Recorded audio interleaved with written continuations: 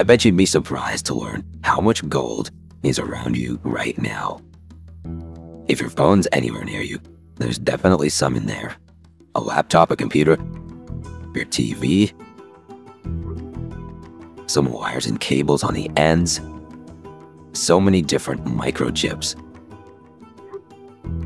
are connected with gold or contain gold fibers. Of course, you need to know what you're looking for, do a little research and reading on it. But it can definitely add up. Over the years, you might have all sorts of electronics you think are ready to chuck to the curb. Nobody wants to pay you for them. No place takes a trade-in. Maybe explore how much gold you can pull out of some of those old electronics. And over time, it can add up. Here you can see plenty of examples of where gold wiring or gold connectors are being used. And look at that. A painstaking and a slow task. Plucking away all those gold fibers. You don't want any of that plastic, unless you want to go through a whole other process of dropping it all in acid and burning away the plastics, creating another solution to reduce that down to just bare metals.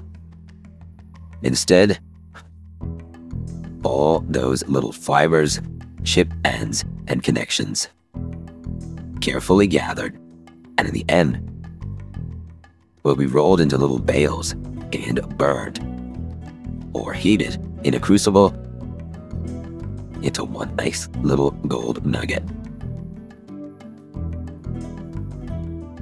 Look at how that rolls up and catches everything around it. Like a ball of hair, except gold.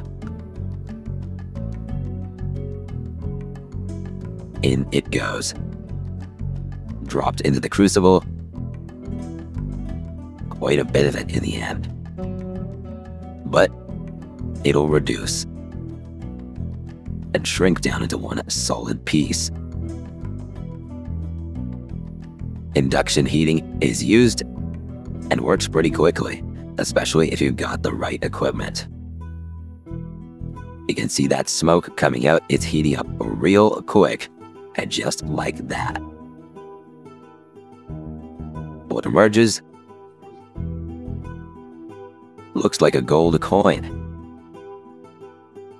And because that is gold, you can say that's worth its weight in gold.